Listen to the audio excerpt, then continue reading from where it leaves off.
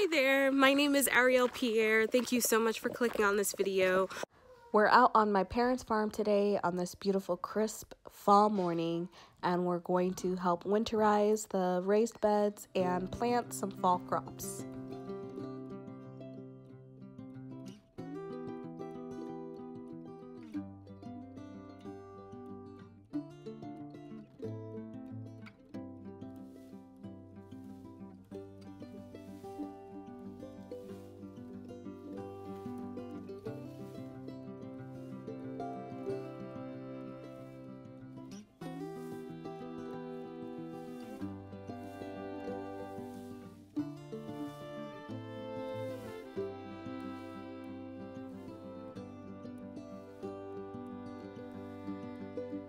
So if you clicked on this video hoping for some expert country living tips, sorry to disappoint.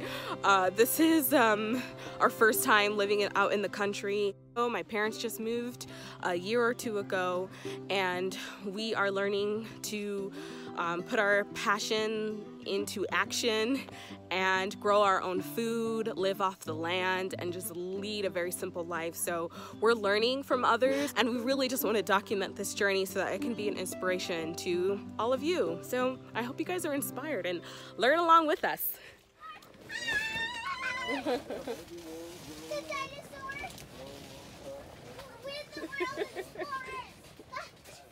It's just the wind. Run! But we'll just use our imagination. Run!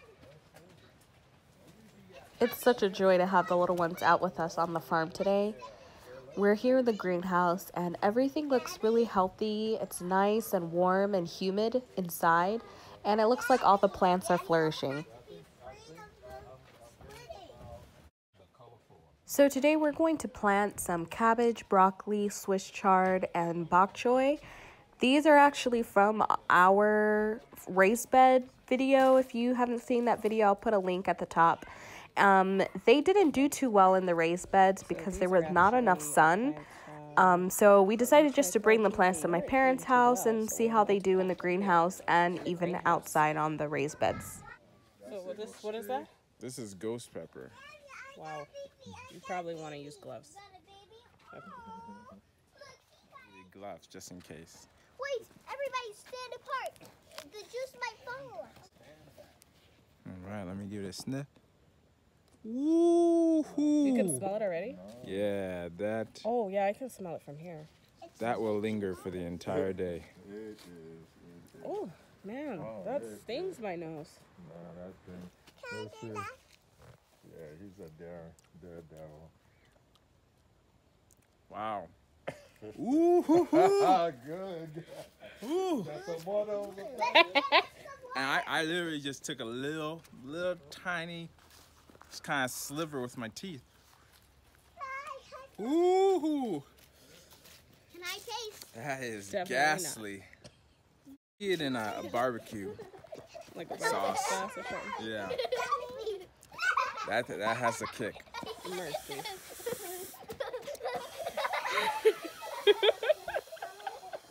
Are my eyes watering yet? Is my nose running?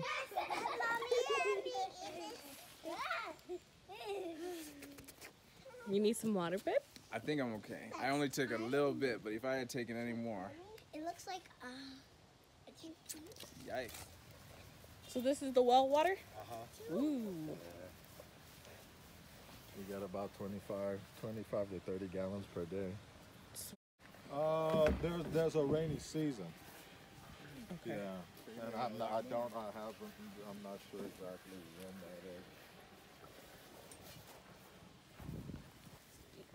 So they're about 200. Having these jugs on the property to collect water is really important. As you know, in country living, water is essential, and to have this as a backup if anything happens is a real blessing. Plus gallon. What are we doing right now? Just aerating the soil. Today we're going to go ahead and prepare our beds for winter. The frost is coming in November, so we want to get prepared for that. And we are going to plant some of our fall crops here. And we're going to put half out here and then half in the greenhouse and see how that does. Experiment.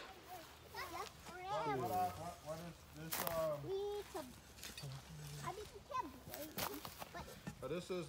This is the cabbage. Yes, cabbage, broccoli, Swiss chard. Swiss chard. Okay. I don't want I like to not use gloves. not crying anymore. Why don't you use gloves? It's good to get your hands in the dirt. He likes to be Can be very beneficial, I've heard, for brain health. Mm. Kind of like walking barefoot. Which you did a lot as a child, didn't you? I did. I had an awesome mother who let us walk barefoot out in the backyard. We want to give a quick shout out to Mommy and Daddy Pierre down in Florida. They're doing their gardening too, and just want to thank them for instilling in Joubert the love for the outdoors and for nature. Yeah, better than. We have some beautiful red leaf lettuce. So where are we gonna plant this? We're gonna plant it over here. A red leaf lettuce, or lettuce, it enjoys cooler temperatures. And not too much sun? Yeah, that'll prevent it from bolting. So maybe about 4 to 6 hours, depending on the lettuce, is what you want. He will make a way for me. He will be my God. Hold me closer to his side. So we're planting it in kind of like a zigzag to kind of space it out well and just easier for picking. That's just the way that we're gonna do it.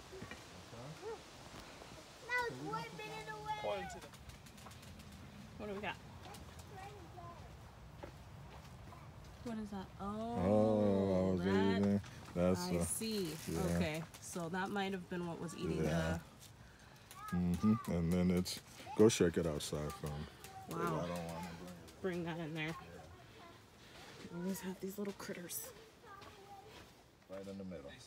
By maintaining soil health and plant health, you can Keep them away? Yeah. manage Really? the pests. Yeah, you manage the pests, and the thing that have the good soil also create attract the good animals, the good insects that eat those. Ah, interesting. Yeah, because they're attracted to the healthy, because the healthy plant, and so if there's any of the insects, I would. That's the lesson in there. Yeah. The good soil. You need the good soil. It's all about the soil. Wow.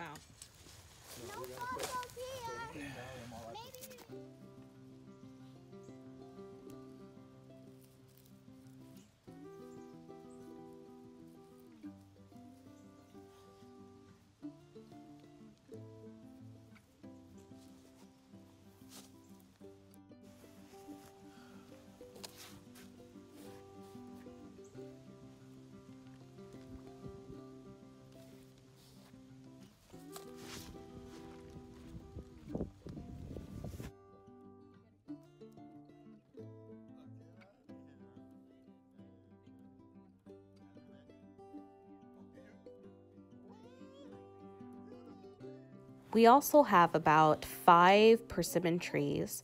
We picked the persimmon that were ready and ripe, and my mother made a delicious persimmon bread.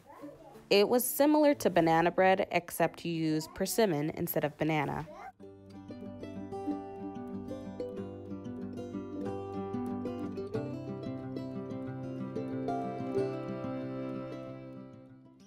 You know, as we were out on the farm today, I just find it so beautiful to know, just to see the children out with us and hear them, and just to know that there's 3 generations of us out on the farm, cultivating the land, just having wonderful family time together.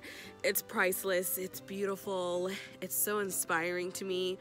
And with so much going on in the world today, it's just so nice to just take in God's nature and the beauty and enjoy family and togetherness and just the gift and the precious gift of life. It's been such a great day. We did a lot today. planted and got the greenhouse all situated. My dad thoroughly watered all the plants, and we'll go ahead and winterize the raised beds, either put down leaves or mulch just to make sure that they're not exposed during the cold months. And then that's it for today. Thanks so much for joining us on our country living journey. We really pray that you're inspired. Wherever you are in life, may you live abundantly and joyfully, and just moment by moment. You know, these times are hard and really just unpredictable, but I'm just so thankful that whereas I don't know my tomorrow, I'm so thankful that God does. And I'm learning to put my trust and faith in Him daily. It's not easy, and sometimes I get very frustrated and very resentful, especially for things that, you know, have happened even recently that really hurt. But just being out and taking hold of God's nature and the beauty of family and the gift of life, I just choose to believe, and I just pray that God continues to grow my faith and grow yours as well. All right, thanks so much for joining us, and see you next time. Bye.